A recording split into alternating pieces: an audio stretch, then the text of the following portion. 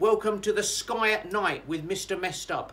Apparently we're in for a spectacle in the skies. It started on the 16th of April and is going to end on the 25th of April 2020.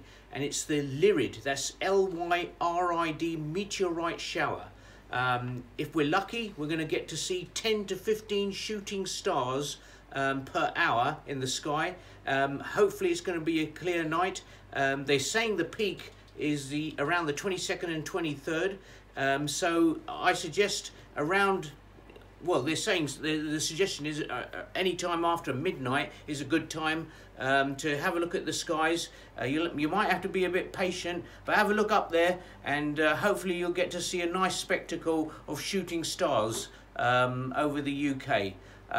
Remember, they will appear unexpectedly from all directions, so you're going to have to look out in different directions to hopefully spot some of these shooting stars tonight.